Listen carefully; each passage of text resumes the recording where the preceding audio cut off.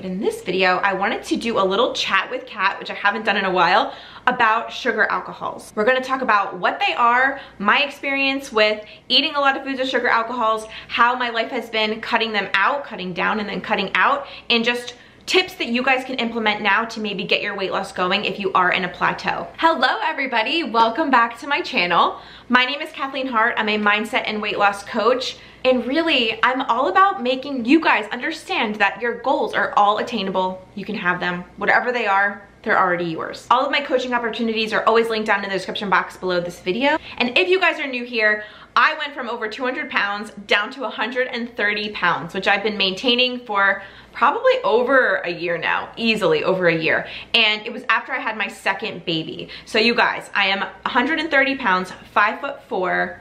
I've had 2 kids. My kids are now 2 and 4, almost 5 and 3 next March. But yeah, I'm a mom of 2. I'm over 35 and I'm maintaining at my goal weight, which is the same weight I was in high school. I know, right?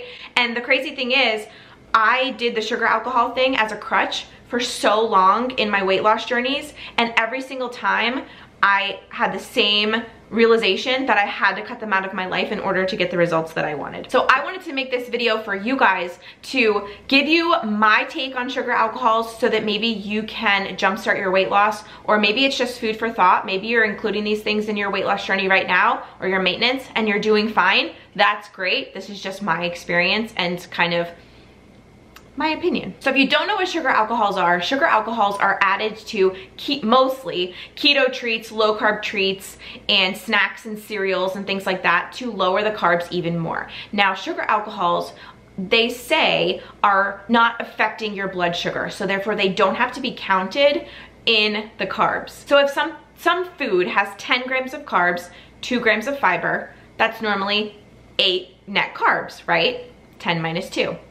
But then if something has 8 sugar alcohols, they're able to put on the label that that food or that treat or that candy is 0 net carbs. And what I found for me was that when I was eating these things, I was overeating them. That's just might be me, but I was overeating them, kind of abusing them, because I was like, oh, there's no carbs in this. So I follow a low carb lifestyle. And when I saw these treats like the keto ice creams and then the keto candy bars and the coconut clusters, you guys know what I'm talking about. The elevation bars from Aldi, that's a very popular one. Most people know about that one.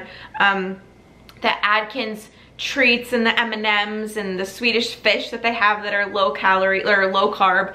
All of these things drastically plateaued my weight loss journey, even though they were low net carbs, supposedly. So what I was finding was when I would eat these things, I would eat them and then my weight would just plateau. Even though the rest of my diet was very low carb, almost keto at that point when I was trying to lose weight. But I was digesting all of these sugar alcohols and my weight loss journey completely plateaued. So I said to myself, I can't keep going on like this. Like there's something's gotta give. I'm doing my diet perfectly. Why is this happening?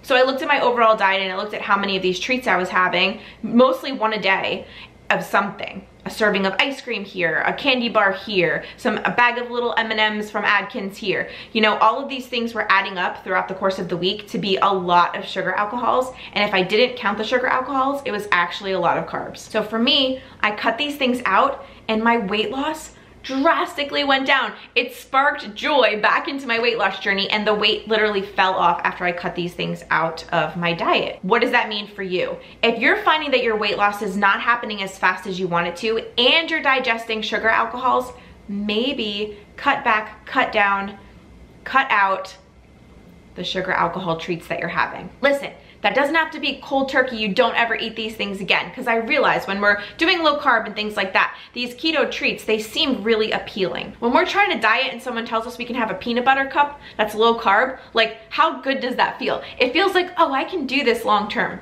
Take it from me to lose your weight first, cut back on the sugar alcohol treats, maybe have them instead of 7 days a week, maybe have them 5 days a week and see how you feel, and then see if you can cut back to 3 days a week, and then maybe 1 day a week you have a treat on the weekends until you reach your weight loss goals. Once you're there, then go to town. But once you're there, you might not want them anymore. So now I just want to tell you guys my experience with not having the sugar alcohols for a long time and then reintroducing them back into my experience. I recently made a cake for my husband for his birthday, and it was a box cake mix that was keto, and then a keto zero sugar frost or low sugar frosting, and it tasted really good. If anybody needs a cake to make, this is the cake. Like, if you need to make a birthday cake substitute, get this combination because it was phenomenal. Tasted like real cake. Problem was, as soon as I ate a small piece, I got a painful headache. Like, I'm talking sharp pains in my head, headache. I don't ever get headaches. And I'm like, okay, these sugar alcohols, there's something to this. Back in the day when I would eat them every day, I was used to it, but not having them for months and months now, and then reintroducing them with a little bit of cake, I really felt it, guys. I really felt it. My body was like, no, we don't want this. And a couple of months ago, the same thing happened. Speaking of keto clusters from Aldi, I got them and I was like, oh, these are so good. And they are, they're amazing. They taste amazing. They don't even taste like any kind of fake sugar. You guys, painfulest headache of my life when I eat these sugar alcohols. So I don't know if I'm just overly sensitive. I don't know if it's a actual thing where I just cut them out of my life. Now I put them back in and they're just not for me.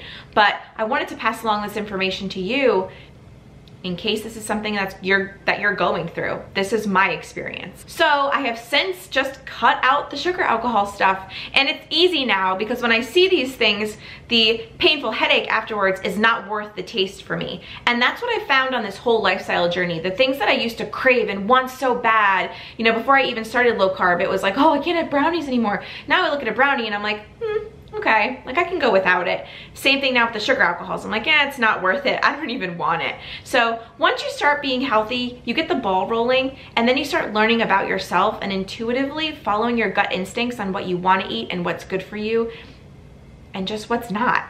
So I hope this video kind of opened your eyes to sugar alcohols, and maybe this is a good time to just analyze your diet, analyze what you're eating every day, and see if you are plateauing or if you're just not feeling the greatest or you feel like your weight loss isn't going as fast as you want it to.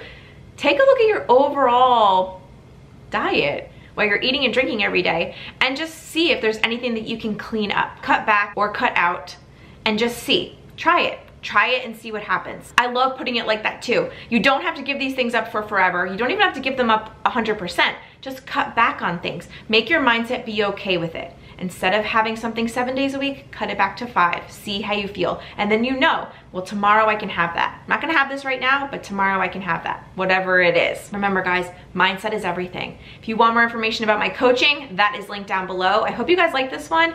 Don't forget to follow me on Instagram. That's where I share daily what I'm doing, what I'm eating, what I'm thinking, everything. So definitely follow me over there. If you're watching on here, you'll love it over there. But I hope you guys enjoyed this one, and I'll see you really soon with my next video. Bye everybody.